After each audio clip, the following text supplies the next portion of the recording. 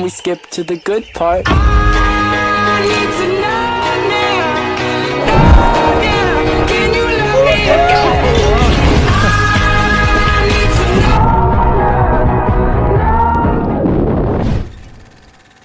know. I just watched a video by HeyX Natalie titled I Just Turned 20 and I Feel Alive. First of all, the storytelling, the narration, everything about that video was class. Definitely recommend, definitely give it a watch. But yeah, it definitely gave me inspiration for how I wanted to portray this video. Those of you following this channel will know that I'm running Project 50, basically 8 rules a day, 50 days, pretty self-explanatory. And the ultimate aim is to kickstart your productivity and get you back on track with wherever you want to be. Maybe even slacking, maybe even losing motivation. This is to help you kickstart the rest of your life. But I don't just want it to be 50 days. I want this routine, this habit, this productivity and momentum to continue after that 50 days into the indefinite future. And I found for me, I need some sense of a balance. In HeyX Natalie's video, she brings up this quote. You probably all heard it. One day your life will flash before your eyes. So make sure it's worth watching. And it re-triggered the realization within me that this moment is all we got. We could die at any moment. And not only should we work on making the best future for ourselves, but we should also enjoy the moment while it's happening. Create this reel of highlights. And as Gerald Way said, make sure our life's worth watching. So yeah, I want to be that massively ultra productive self. I'm doing this Project 50, but it's not just going to be 50 days for me. It's going to be as long as I possibly can keep going. And in order to do that, I need to still have these spontaneous trips, those nights out, those little joys in life that just make this whole experience richer. For me, last weekend, that was the BUCS Surf trip. And now anything like this is going to completely screw up the routine. And as such, I'm allowing myself one morning every week not to stick to the rules. I'm allowed to get up after 8 AM for that one single day. That's Saturday. And on that note, I'm leaving for the Bath Uni surf trip in 15 minutes and I haven't packed anything. So let's go.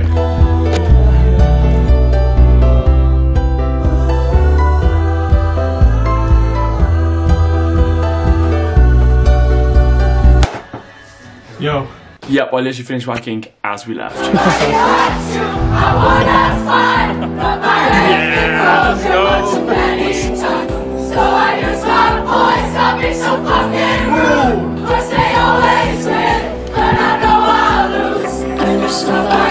When everyone arrived, they'd gone and grabbed all of the keys, gone into the rooms, dropped their stuff off, left to go get drinks and locked the door. So when we got there were no rooms, nowhere to put our things. Oh.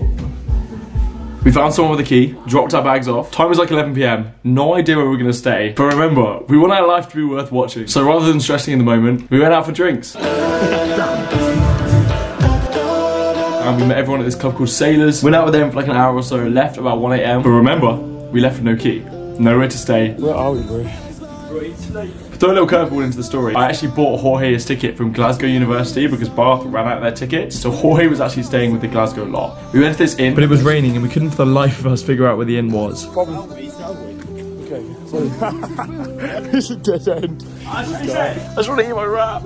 Do you have our bed? They said no. All of the Glasgow beds are taken. We're going back and forth for like half an hour until the guy at the desk finally says, "Oh, you're the other Bath guy." However, obviously there was only one bed. Jorge and I slept head to toe in this single bunk bed, trapped in by metal bars at the sides. Accept a welcome. To top all of that off, the window was open the whole night because it was too hot, and there was a bar below us, a closed bar, still playing music the entire night. We could not sleep one bit. And then, just to drizzle some climax on there, okay, mad phrasing, the other two guys from Glasgow that were staying with us came in at like 6 AM and woke us all up. We'd finally gotten to sleep for like an hour. No shot, we get back to sleep, got up in the morning, ready to surf.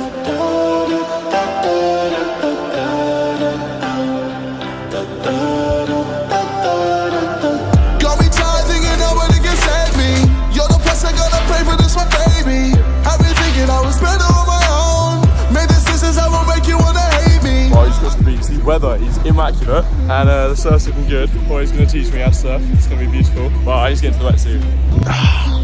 Beautiful. Yeah. Right, we're going to practice the stances and then head to the waves. Let's go. This is the place that I come to forget you. These are the nights that I drink to regret you. These are the times I know I can't replace you. Wish that I was somewhere else. Wish that I was somewhere with. This is the place that I come to forget you. These are the nights that I drink to regret you. These are the times I know I can't replace you. Wish that I was somewhere else. Wish that I was somewhere with you.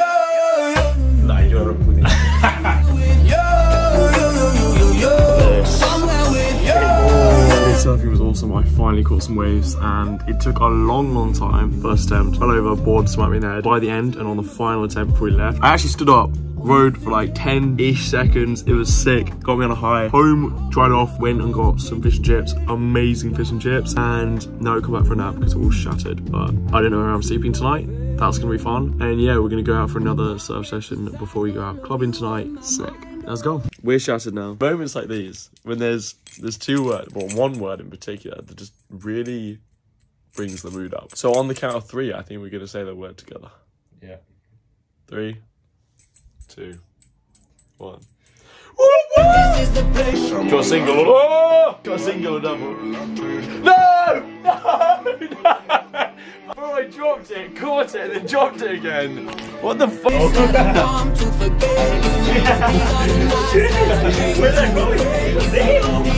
I couldn't get any more videos because I was just trying to surf. Thought the water was deeper than it was. Riding the wave, ended up bailing out, smashed my knee into the floor, and I'm in severe pain now. But we moved. Times I know I can't replace you. Wish that I was somewhere else. Wish that I was somewhere with. This is the place that I come to forget you. These are the nights that I drink to regret you. These are the times I know I can't replace you. Wish that I was somewhere else. Wish that I was somewhere with you. Somewhere with you. Somewhere with you. Somewhere with you. Never run cold. Can't break the cycle of you in my mind. This is the place that I come to forget you. Oh, fuck me. Oh, fuck me. Jesus Christ. This bitch woke me up. And on that note, we checked out, left for the beach. Let's go, man. I'm magnetized to somebody that don't feel it. Love paralyzed. She's never gonna need me.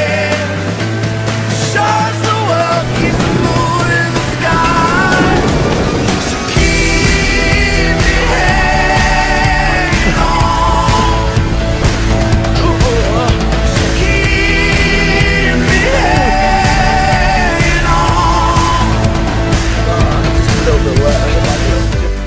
See the couple lying on the bus, falling asleep. Yeah, just like that, we're back from a solid surf trip. Honestly, had an amazing time. It did slightly screw up the routine, and annoyingly, we didn't just write off Saturday, we also wrote off Sunday. But here's what it is. So I'm now on day 11 of Project 50. I am so excited to get back into the routine. Also, I've just finished my last book, and I'm finally starting Atomic Habits. So that is going to be the reading for this Project 50. Super excited to get into that. Anyway, this habit building process, it does take time. I'm hoping by the end of these 50 days, I have a solid foundation to have a very balanced life, full of working hard throughout the week, enjoying the weekends, both setting myself up for the future and enjoying the moment. And given how sick this trip just was, we've also just put the university surf trip to Morocco. That's at the end of January. I'm very excited for that. Anyway, I will see you in the next video. See you then.